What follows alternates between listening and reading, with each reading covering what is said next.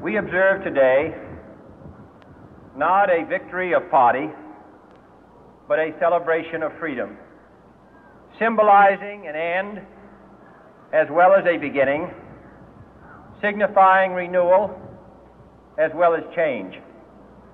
For I have sworn before you and Almighty God the same solemn oath our forebears prescribed nearly a century and 3/4 ago.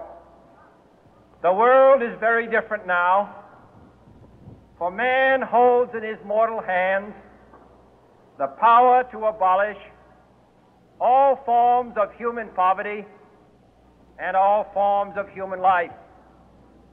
And yet the same revolutionary beliefs for which our forebears fought are still at issue around the globe.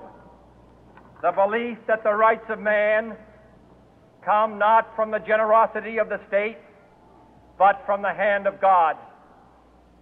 We dare not forget today that we are the heirs of that first revolution. Let the word go forth from this time and place to friend and foe alike that the torch has been passed to a new generation of Americans born in this century, tempered by war, disciplined by a hard and bitter peace, proud of our ancient heritage, and unwilling to witness or permit the slow undoing of those human rights to which this nation has always been committed and to which we are committed today at home and around the world.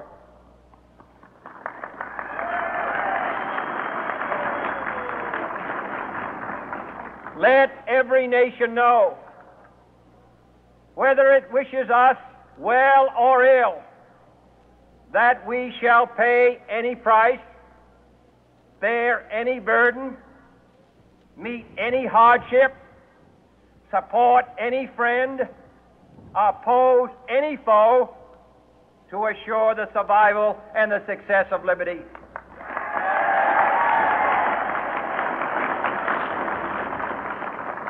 This much we pledge and more. To those old allies whose cultural and spiritual origins we share, we pledge the loyalty of faithful friends. United, there is little we cannot do in a host of cooperative ventures. Divided, there is little we can do, for we dare not meet a powerful challenge at odds and split asunder. To those new states whom we welcome to the ranks of the free, we pledge our word that one form of colonial control shall not have passed away merely to be replaced by a far more iron tyranny. We shall not always expect to find them supporting our view, but we shall always hope to find them strongly supporting their own freedom, and to remember that in the past, those who foolishly sought power by riding the back of the tiger ended up inside.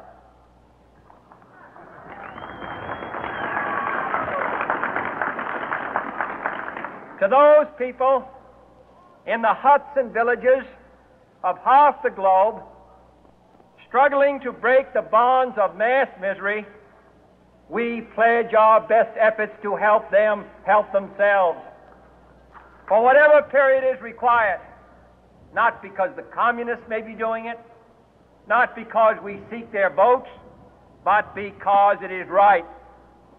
If a free society cannot help the many who are poor, it cannot save the few who are rich.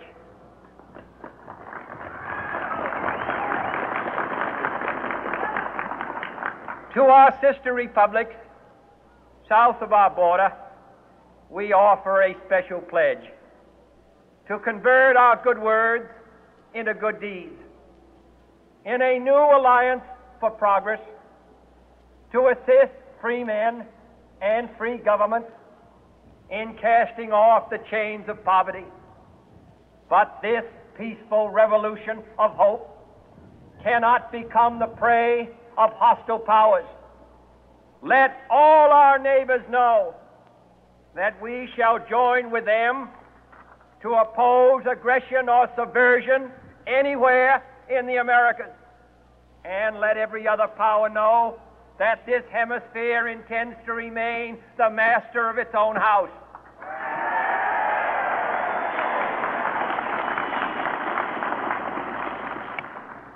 To that World Assembly of Sovereign States, the United Nations, our last best hope, in an age where the instruments of war have far outpaced the instruments of peace, we renew our pledge of support to prevent it from becoming merely a forum for invective, to strengthen its shield of the new and the weak, and to enlarge the area in which its writ may run. Finally, to those nations who would make themselves our adversary, we offer not a pledge, but a request that both sides begin anew the quest for peace. Before the dark powers of destruction, unleashed by science, engulf all humanity in planned or accidental self-destruction, we dare not tempt them with weakness, for only when our arms are sufficient beyond doubt can we be certain beyond doubt that they will never be employed. But neither can two great and powerful groups of nations take comfort from our present course, both sides overburdened by the cost of modern weapons, both rightly alarmed by the steady spread of the deadly atom, yet both racing to alter that uncertain balance of terror that stays the hand of mankind's final war.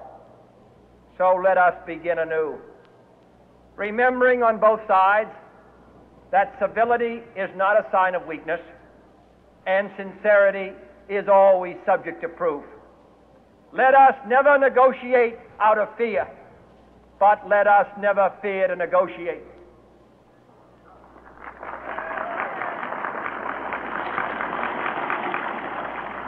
Let both sides explore what problems unite us